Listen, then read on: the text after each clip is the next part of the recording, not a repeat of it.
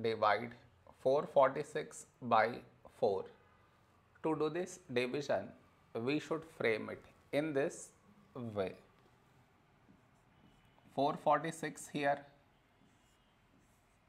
4 here. This is your step 1. Next, here we have 4, here 4. When do we get 4? In 4 table, 4 ones 4. Now we should subtract, we get 0. After this, bring down the beside number. So 4 down, so 4. When do we get 4?